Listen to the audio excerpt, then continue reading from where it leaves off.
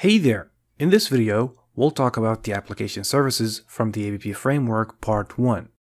When we have a certain logic in our application, application services implement that logic. When taking a look at the domain-driven design and compare between the domain logic and the application logic, you could clearly understand how the application services work. Think about it this way. Domain-driven design is for large-scale applications, not just any simple crude applications. We need to be able to tell the difference between the core domain logic that gets repeated in between all of the applications and has consistent data out of all of them, and the application logic that could have the same idea but could be implemented differently depending on the application. Say for example we have the logic of a bank application, a very large bank application that is divided in between three main applications. The admin, which is the single page application on Angular, the website running on MVC, and the mobile application. The customer information and customer username and password and all of these should be consistent in all of these three applications, right? And so they should be in the core domain logic. There is, however, some logic that could be different when we want to implement it, and that depends on what project we're working on. Say for example the Western Union service. If you wanted to send or receive money using the mobile application, you tap your finger on the button of Western Union on the mobile application and it tells you that hey, I'm gonna transfer you to the MVC UI application for this service. The Western Union app service for the mobile application redirects you to the web application. And once you tap on the Western Union button on the web application, you'll see that the API connects. The Western Union app service on the mobile application is different than the Western Union app service of the MVC UI web application. And this is how precise the domain-driven design is. You can already tell how many scenarios we've got to manipulate our resources like that.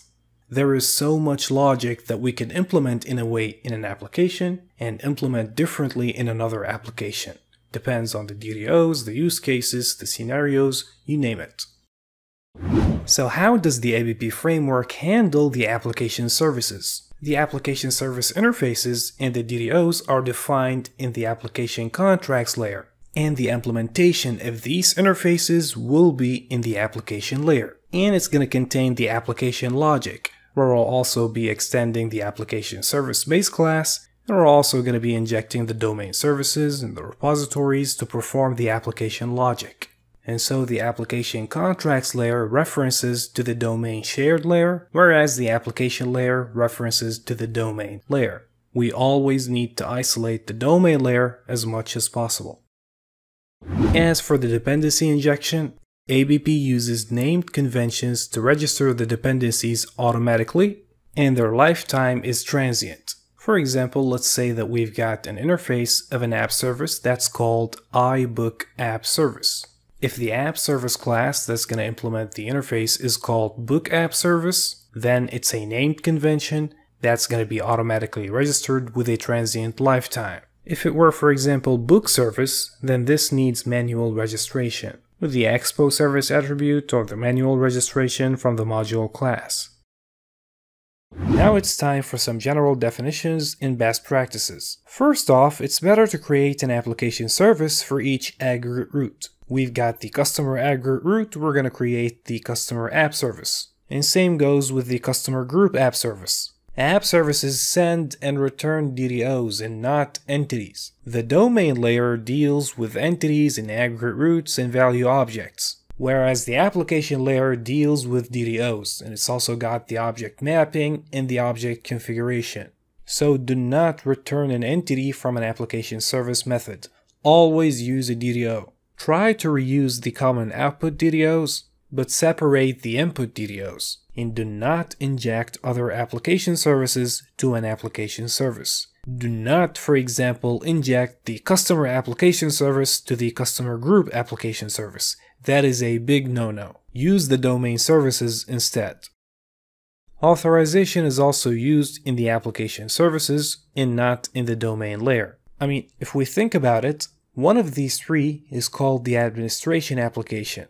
And so of course the authorization is implemented differently to each one of these applications, and not in a consistent way in the domain layer. They should also be created according to the presentation layer. For example, if the presentation layer's got 3 buttons, then we're probably going to have 3 application service methods. Remember to make the application service methods asynchronous and add the async suffix to the end of them.